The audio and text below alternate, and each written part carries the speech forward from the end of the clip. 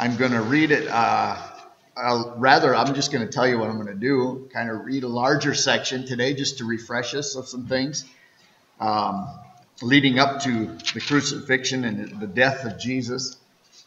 But before that, as you're turning there, I just wanted to ask the kids, and you have to be about Peter's age or younger to answer this question. But what is sin? Can one of you guys tell me what sin is? Emil, you got your hand up. You're fast. Doing wrong. Okay. Can you give a longer definition? I know you guys have learned a long one. What's that? Worshiping guys. Okay. I was looking for what is it? Maybe the motions will help you a little bit. Sin is anything.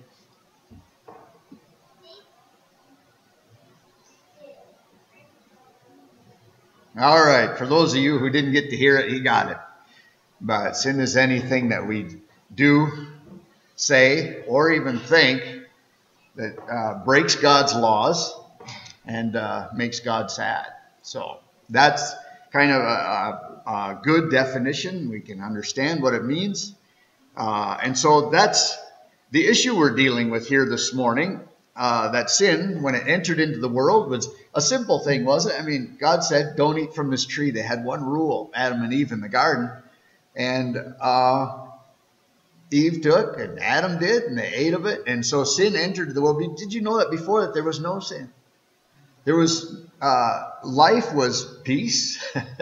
It was peaceful. There was communion with God as he walked with Adam and Eve in the garden. And that fellowship that they had. But the day sin entered, it caused a problem. And the results of that have affected each one of us to this day. But it brought a separation between God and man. Our sin has brought that separation, and the peace with God is gone. And so it brought introduced into the world something that had never happened before. It brought upon physical sickness. It brought disease into the world. It brought pain and grief, sorrow, and even guilt. And sin did not only affect me, and some people say that, well, my sin only affects me. Sin affects the people around you as well. And I won't take time to explain any of that, but it's a disease, should I say, a disease that's affected the whole world. Affected every person in the human race. It's a disease, and I look at it as that. I think the Bible describes it as that. A disease that affects the heart. It makes it, can make it like stone, and you have spiritually a heart of stone. It affects your eyes in the sense that it makes your understanding and your spiritual eyes are blinded. And the Bible calls that, we sing, Amazing Grace, how sweet the sound that saved a wretch like me. I once was blind, but now I see. It caused blindness, spiritually to us, and so on. It introduced this disease is fatal. It brought spiritual death. He says, you were dead in trespasses and sins. So spiritually we were dead. We were alive physically, but walking around like spiritually dead people. And in the end, though, sin brings on also physical death. That's why people die.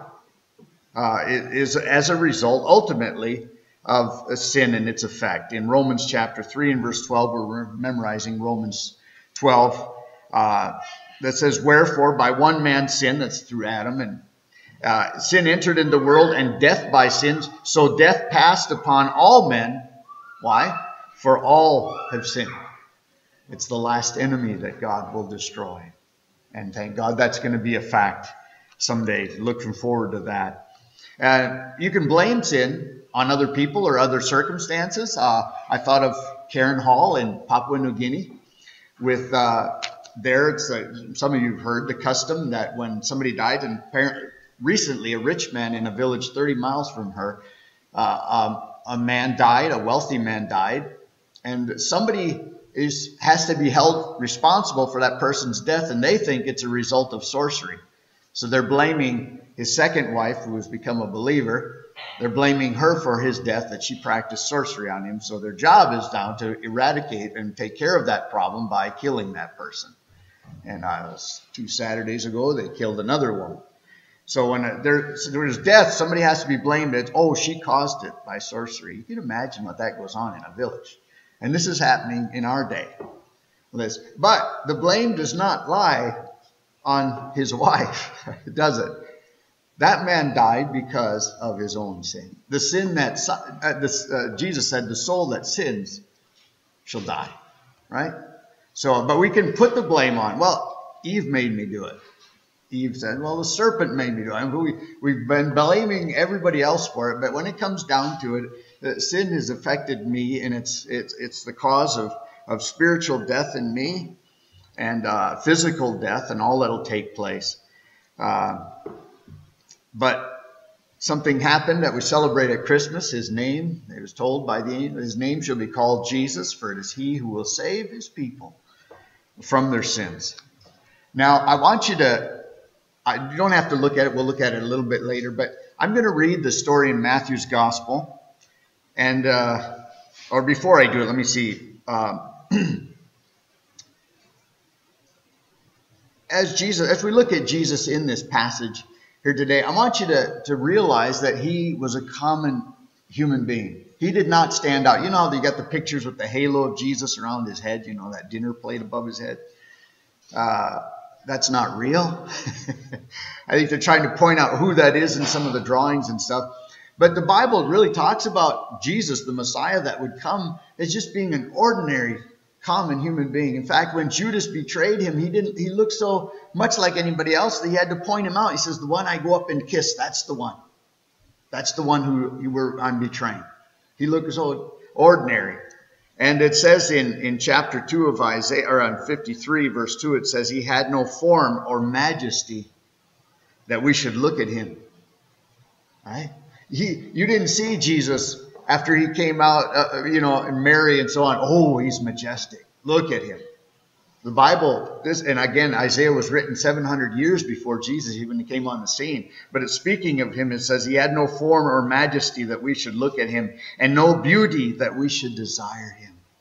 In other words, you had King Saul, and when they saw him, they said, oh, here's a king. Look at, he's handsome. He's tall. He stands head and shoulders above everybody else. Yes, he's our king.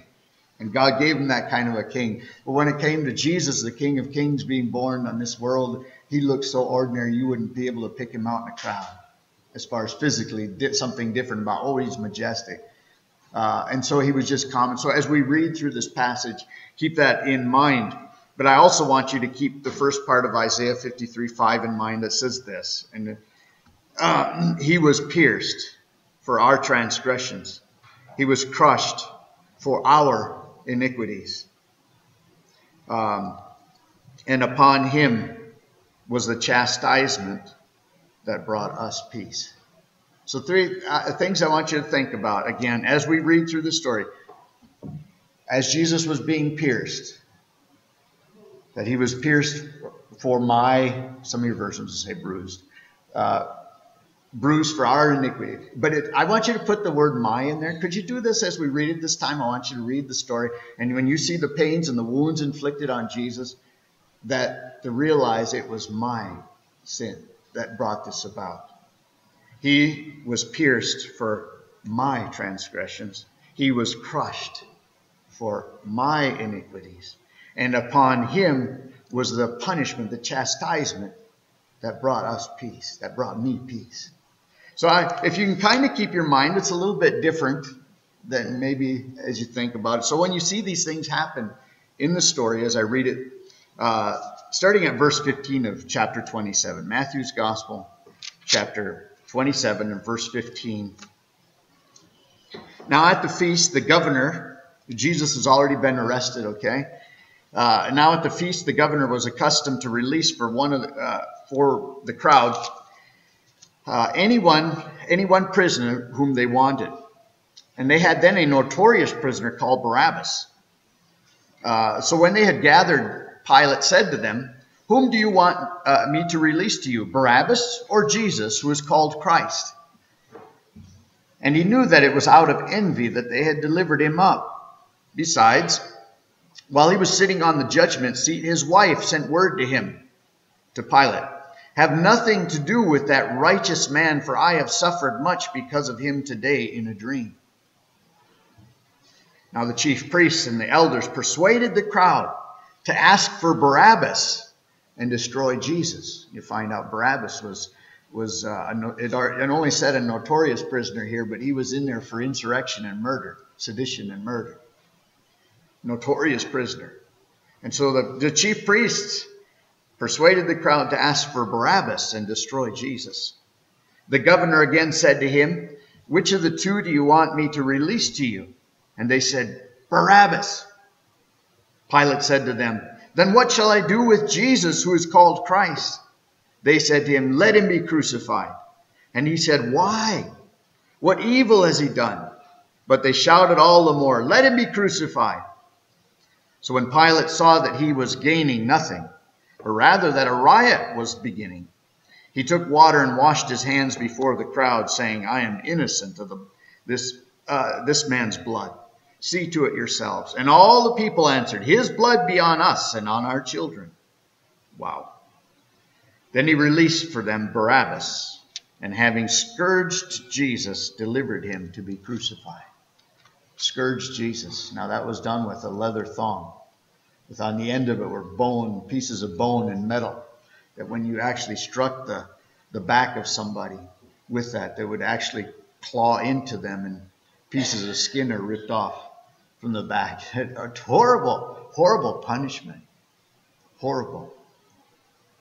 But this is the beginning of the effects of my sin. It started before this, but I want to bring this out. Scourging.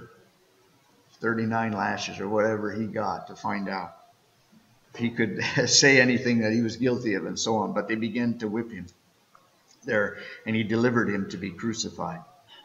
And as they went out, they found a man of Cyrene, Simon by name, and they compelled this man to carry his cross. And when they came to the place called Golgotha, which means the place of the skull, they offered him wine to drink mixed with gall. But when he tasted it, he would not drink it. And when they had crucified him, they divided his garments among them, and casting lots. And then they sat down and kept watch over him there.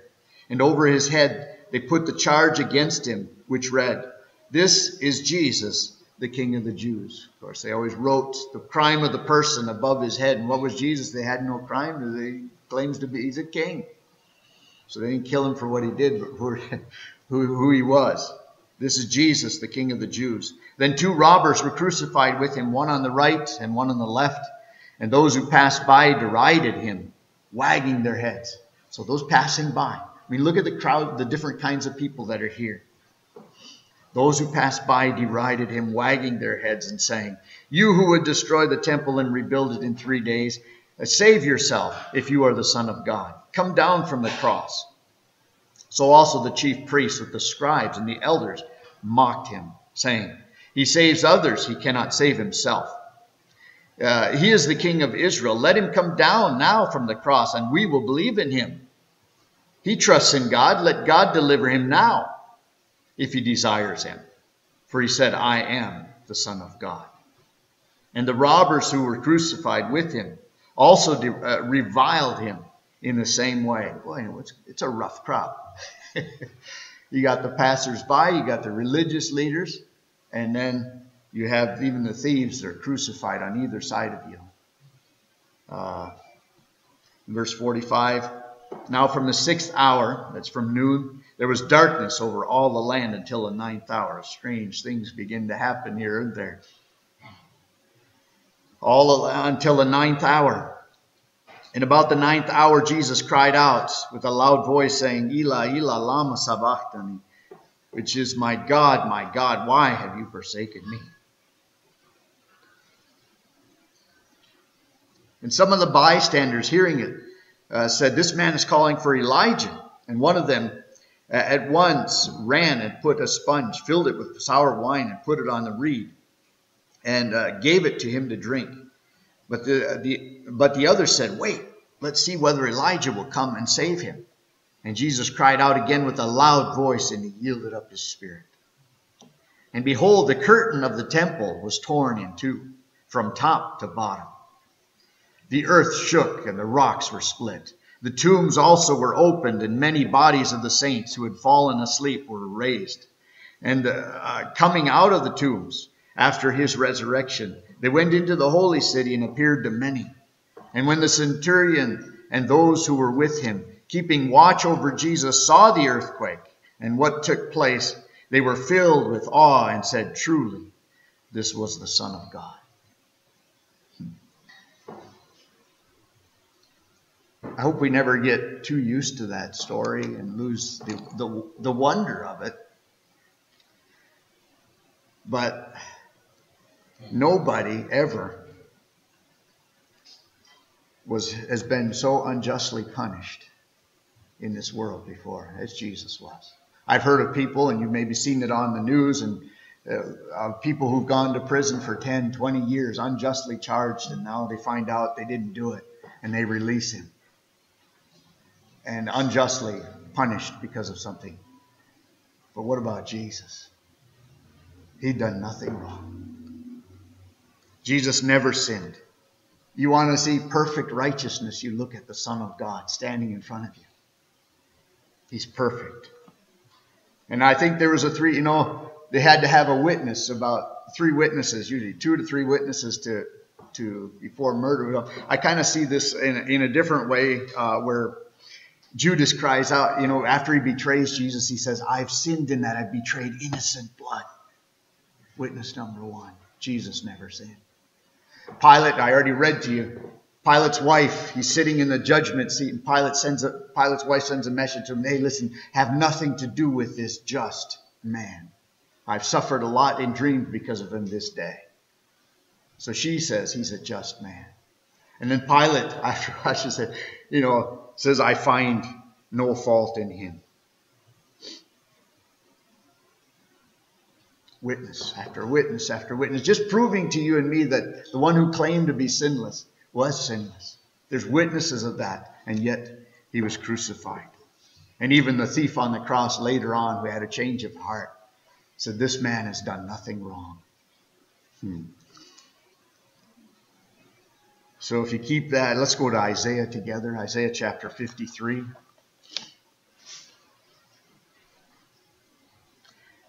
And I want to especially focus and read with everything that we've just thought about. Remember that Isaiah 53 came 700 years before Jesus was even born or in this world. Let me begin at verse 1. Maybe it's hard to quit at just 1. I'm going to focus on 3 to 6, but I want to read this. So beginning at verse 1, Isaiah 53. "Who has believed what he has heard from us? And to whom has the arm of the Lord been revealed?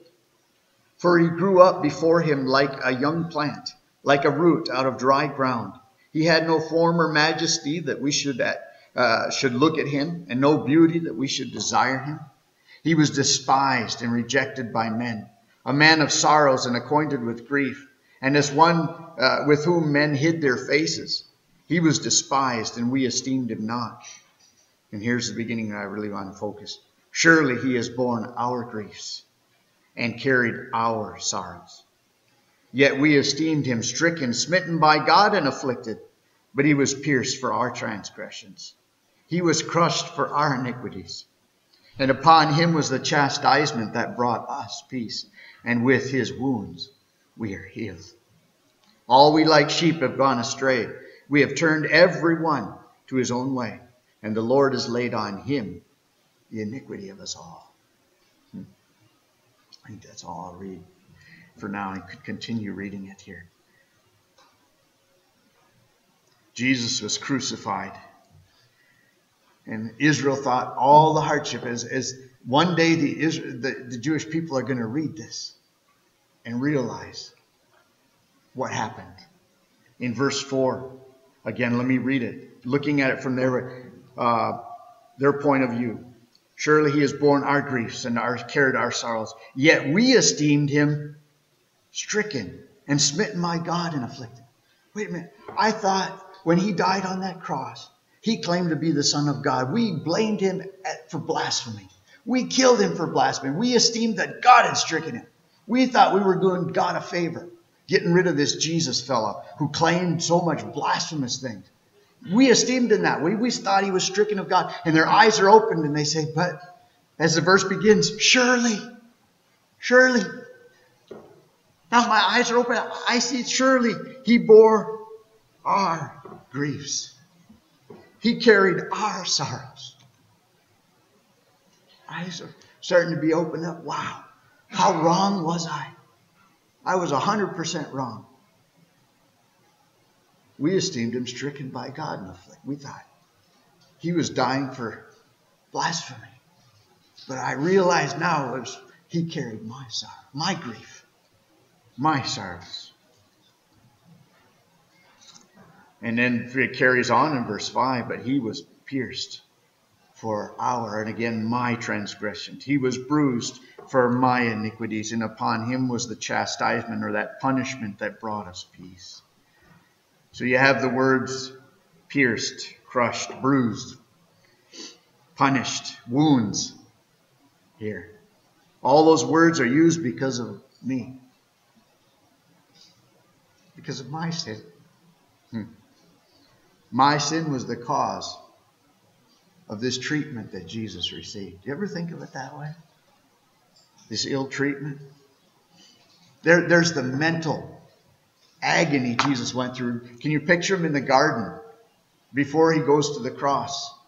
And he said he was in, his sorrow was so great, it was the death. And he said that the Bible says that he even bled sweat drops of blood in this agony, this mental agony. The Father, if it's possible for this cup to pass from me, but nevertheless your will be done. The agony, the mental agony that was going on. And then there's the physical stuff which we just read about, the scourgings and all of that. The physical, the shame also that went with that. They spit in his face. I feel like I skipped a part, did I, in reading that? I almost think I skipped a big chunk of what the soldiers did after they scourged him. Anyway, they plucked his beard. They gave him blows to the head, hit him over the top of the head with a reed, blindfolded him, prophesied, who hit us? Who hit you? And they weaved this crown of thorns and put it on his head, causing more blood. And then finally, the crucifixion is that crucified man is there, and they drop that cross into the ground, and the jolt that causes bones to be dislocated and eventually die of suffocation because he can't lift himself up to breathe anymore. Horrible thing. Physical. The things that happened to him. And those are all horrible, and Jesus bore them well. But I think the greatest agony for Jesus was this, where what we read today, where Jesus cries out from the cross before he dies, my God, why have you forsaken me? I think that was more painful for him than the agony and the physical pain he went through. Was because they had union with each other. The Father and the Son had never been forsaken. They had never been separated. And now as Jesus bears your sin and my sin, God can't look at sin. There's a separation that takes place. And he cries out in his agony. He said, my God, why have you forsaken me? I really think that's the hardest pain. You know, maybe you've experienced it. Some pain of a relationship that is broken is sometimes more painful than physical things of breaking. I've broken bones before, but boy, severed relationships sometimes are more painful. But think of what this agony that Jesus went through in experiencing the full wrath of God on his life. Again, remind ourselves why. It wasn't for his own sin. It was for ours, as they said here.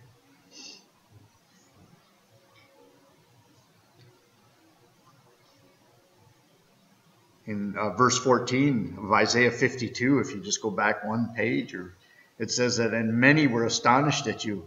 His appearance was so marred beyond human semblance, and his form beyond that of the children of mankind. There's not only a bloody figure there, you can't really even recognize who is that. Mary knew it was Jesus. there at the cross, but when she looked up, she couldn't tell, this is the son I raised. His face was marred beyond semblance. Again, but what caused that? My sin. Your sin. Verse 6 of Isaiah 53, all we like sheep have gone astray. We have turned everyone to his own way. And isn't that the greatest sin? We've turned our own way. We've turned our backs on God so that we could go our own way and do our own thing. He says we all like sheep have done that. We've all gone astray from God. Astray and wandered off into this world that we thought was so great and doing our own thing. We have turned everyone to his own way. And the Lord laid on who? The iniquity of us all. On those sheep? That's where it should have gone, should it? The Lord should have laid the iniquity on those sheep, but instead he lays it on the good shepherd who gave up his life a ransom for many. He laid it not on the sheep, but on the Messiah. On my substitute. Do you ever think of that before? That Jesus was on the cross as my substitute, taking the sin and the punishment that I deserved. God punished me, sin.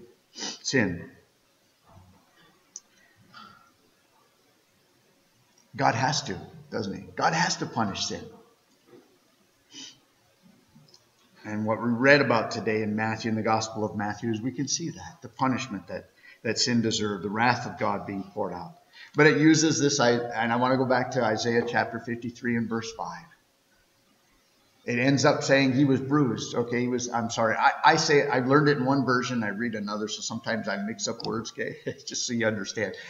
He was pierced for our iniquity. He was bruised for our transgression. The chastisement that was laid upon him, so that we could have peace. But then it says this, and by his wounds, or by his stripes, we are healed. This is what I want to focus on the last little bit here, or a little while here. By his wounds, we are healed. Doesn't that sound strange? Isn't that a strange cure for our sin problem? Those wounds, look at those wounds. Those are strange ways. God has strange ways of talking about these things, of dealing with this, finding a cure for our sin.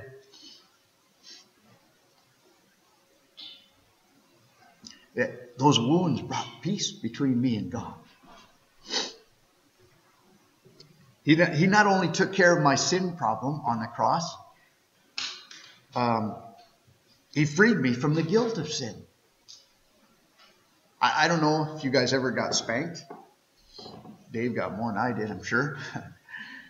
But we had spankings in our family. I got in trouble, and I always told my kids they don't agree with the same thing I said, but I said I didn't get one spanking I didn't deserve. I deserved every single one I got. My boys say different, but I did the best I could. But the anticipation of that. Sometimes it was this way. Dad was home. Mom sometimes did it too, but I feared my dad more than my mom, I guess. But so she would say, I did something wrong, and say, well, wait till Dad gets home. Oh, that was the worst, You had sometimes hours to wait. Knowing the whole time you're thinking, ooh, I'm going to get it when Dad comes home, because Mom's going to tell him. I hope she forgets. She didn't forget.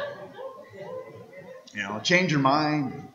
But Dad comes home, and the dreaded moment has finally come. And Dad always sent us to a room for a while so he could cool off if he needed. He's never spanked us in anger. He'd cool off first, but he'd send us into a room. And the anticipation of waiting killed me. Let's get this over with. You can't enjoy it. You can be playing with your toys, but in the back of your mind, oh, it's coming, it's coming. Sin has to be punished. And so I would get in there, and finally, however many stripes I deserved, I got. It was painful. I think I cried almost every time. I didn't like it. But you know what? Afterwards, it felt good. I could go about playing again with no thought of guilt. It was dealt with. It was dealt with. The sin was punished. I'm not going to be punished for it again. I can go out and play with the thought of and the guilt gone. Yes, I did wrong, but that doesn't bother me anymore. I've been punished. And God, it's the same way. Look at the cross that way. If you're walking around today as a Christian with guilt still, man, look at the cross. That punishment has been paid. It's not going to be exacted on you. God will not do double jeopardy. He took my sin. You know, this is God's remedy and God's only remedy for sin. By His stripes, we are healed. Now, you're going to have people with white shirts, little name tags, show up at your house and try to give you a different remedy for God's solution to sin. You're going to meet other people who will give you other remedies, but this is God's remedy. No merit of my own. No deserving it. He only gives one healing for sin, and that's His stripes, His wounds. So those wounds, they're ugly, aren't they? But in another sense, my dad used to sing a song like that. Those beautiful hands. He's talking about the pierced hands of Jesus. And you look at those, you say, oh, that's ugly, isn't it? Really? Come on. But when you think, what does the stripes, what did those holes in His hands do for me? Those beautiful hands. Beautiful. And those stripes are beautiful when you think, those stripes were what I deserved. And yet God took punishment for mine. I'm getting ahead of myself a little bit. If you wanted, would you turn with me to 1 Peter chapter 2, towards the end of your Bible. 1 Peter chapter 2. And Peter is talking about this very passage that we looked at. And in verse 22, it's hard to know where to start. I'm going to start in verse 22. So 1 Peter 2. Verses 22 to 25. He committed no sin. Speaking of Jesus, right? We established this fact that he wasn't suffering for His own. And Peter says the same thing. He committed no sin, neither was deceit found in His mouth. When He was reviled, He did not revile in return. When He suffered, He did not threaten, but continued entrusting Himself to He who judges justly. Oh man, if something happens to you, do what Jesus did. Entrust yourself to the care of the one who's going to judge justly. In verse 24, He Himself bore our sins in His body on the tree, on the cross, that we might die to sin and live to righteousness. By His wounds you have been healed. For you were straying like sheep, but you have now returned to the shepherd and the overseer of your souls. You've returned. We all went astray, but Peter adds this to it. Now you've returned to the shepherd, the overseer of your souls, the one who takes care of you. Now, I was glad when they said unto me, let's go to the house of the Lord, right? Because there's reason. There's that sin problem has been dealt with. I rejoice to meet with Him. He rejoices to meet with us. And go to chapter 3 and verse 18 of 1 Peter. For Christ also suffered once for sins, the righteous for the unrighteous. That's me, in case you're wondering. The unrighteous is you and me. Jesus is the righteous. So for Christ also suffered once for sin, the righteous for the unrighteous, that He might bring us to God. That He might bring us to God. And so those wounds were wounds for healing. The cross did two things, really. You see two things at the cross. In the story we read in Matthew. Number one, we see you might not think of sin as very bad, but God looks at sin very seriously. And His wrath was poured out on Jesus because of our sin. Okay? That's how seriously God takes it. He has to punish it, and He punished it with a capital punishment there. And so that's one thing you see there. You see the justice of God, right? Because sin has to be punished. If He's going to be a just God, then sin has to be punished, right? No judge would let a murderer go free and say, well, I just forgive you. There has to be some punishment. Jesus took it upon. But at the other side, you see the second thing is how much God loves you, right? The story of the cross and everything we read today is that no one ever cared for you like Jesus. No one loves you more than God. Jesus said, and you can quote this yourself probably, for God so loved the world that he gave his only begotten Son, that whoever believes in him should not perish, but have everlasting life. For God did not send his Son into the world to condemn the world, but that the world through him might be saved. Jesus said, greater love is no one than this, than that a man lay down his life for his friends. Isn't that what we just read? Greater love than that. No, I love you. Why did Jesus go to the cross? I love you. I care for you. Paul the Apostle says he demonstrated his own love towards us in that while we were still sinners, Christ died for us, the ungodly. God loves you more than any person could ever love you.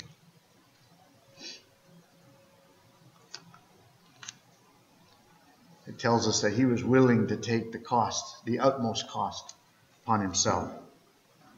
Pay the highest price, that there might be a way for you and I to be restored into fellowship with God. He died once that we might be restored to God. And we sing that song, no one ever cared for me like Jesus. There's no other friend so kind as he. He took the sin and darkness from me. Oh, how much he cares for me. So what do we have to do to get this cure? Take the medicine, right? It's simple. Receive it. What do you do with a gift that's been given you? Receive it. Take the medicine God provided. It's not enough to know, okay, there's this, and most people, I talk to people even this week, I talk to people I don't know, but I talk to them about, what did Jesus do for you? Oh, he died for my sin. But it has no effect, personal effect yet on their life. They know the remedy, but it hasn't been applied. You remember the Passover? When they were to put the blood of the lamb on the doorpost of the homes, the night that they were, and the angel of death would pass over that house because it had the blood applied. Well, everywhere where the blood was not applied, there was death in the home. But wherever there was blood, the blood has to be applied. The medicine has to be received. His wounds, by his wounds, with his stripes, we are healed. But it has to be applied. You and me. 1 Corinthians 15:9. Here's what the Apostle Paul says about himself. For I am the least of the apostles, unworthy to be called an apostle, because I persecuted the church of God. But by the grace of God, I am what I am. Grace, unmerited. He didn't deserve it. And so he says this. And his grace towards me was not in vain. I believe God's grace has been extended to every single one of us here today. But will it be in vain or not? Paul says, as far as I'm concerned, when the grace of God came to me, it was not in vain. I took the medicine. I'm not worthy to be called an apostle. I used to kill people in the church. I used to fight against God in the church. And yet he's turned me into one of the leading apostles. And he says, and I don't deserve it. His grace towards me was not in vain, though. You know, there's only unworthy people in heaven. Besides God himself. The only ones that will be in heaven are those who don't deserve to be there. You know, the Bible says in the book of Revelations that there's going to be multitudes from every nation, tongue, and tribe in heaven. I don't know if you can picture, if you ever tried to. You've seen masses of people where you can't see, as far as the eyes can see. I just imagine a moment walking in there, into heaven, and say, oh, look it. There's that Samaritan woman. She's the one who had 5 husbands. She had quite a record. And the boyfriend she was living with at the time, a living boyfriend that she had the day Jesus met her. She had a living boyfriend. Okay. And Jesus came in a day, that's not who you want to meet when you're living a life like that, is it so much? Your boss or something. But you meet Jesus and her life was transformed. She didn't deserve to be there, but she's there today. What about that short guy in the Bible? That short man that climbed a sycamore tree one day so he could see Jesus. Crook. A crook cheated people out of taxes. There's Zacchaeus way back there somewhere. See it? Oh, who's that guy over there? Oh, that's a thief on the cross. What's he doing here? He didn't have time to get baptized. He didn't have time to do anything good. It was the grace of God. He was healed by the wounds of the man he was crucified next to. Those wounds were for him. And he doesn't deserve to be there, but he's in heaven today. Today, Jesus said, you're going to be with me in paradise. Then there's a lady from Macedonia there, Rosa. Her name. She's crippled now, but in heaven she'll be in no wheelchair. By the grace of God. And by the grace of God, you'll be there. And I'm there not because I deserve it, but because Jesus' wounds healed me. What should have been for me, he took. Traded my sin, was laid on him, so I could have the perfect life that Jesus lived. So let me, in closing, in light of everything we've talked about this morning, could you answer this question that Len Ravenhill used to put at the bottom of all his letters, and a question sometimes he'd ask when he's in preaching? But if you're a believer today, to think about this question and answer it yourself. Are the things that you're living for worth Christ dying for? Are the things you're living for worth Christ dying for? Is it just so we can get through life and retire and collect seashells in Florida? If that's what we're living for, or for the glory of God. Love so amazing, so divine, demands my life, my soul, my all. If I can do anything this morning, I hope that you'll think much of Jesus. That he's your Savior. I'm not. I can point you to him, but he is the Savior. And I hope that when you look at a story like this, as gruesome as it is, how beautiful it is too. And just, I say if you've never taken this medicine today, take it. It's the only cure for your sin. The stripes of Jesus. But if you're already and have experienced that joy, I hope that you can look at this in a deeper way. So you can love him all the more for what he's done. And we have communion set up here today, and I've asked Bruce to come up and kind of close the meeting here with us taking communion. I think that's very fitting in light of what we talked about. This is, the communion service. So we remember his death until he comes. That's what we've talked about today, his death and so on. So let's pray, and then I'll ask Bruce to come up. But Father in heaven, again, it was for my iniquities that you were pierced. You were crushed for my sins.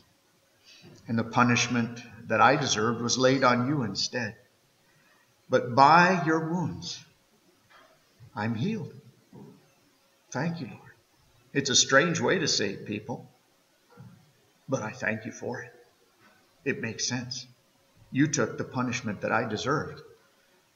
So now if I receive that medicine, it will transform my life. I'll be yours and you'll be mine.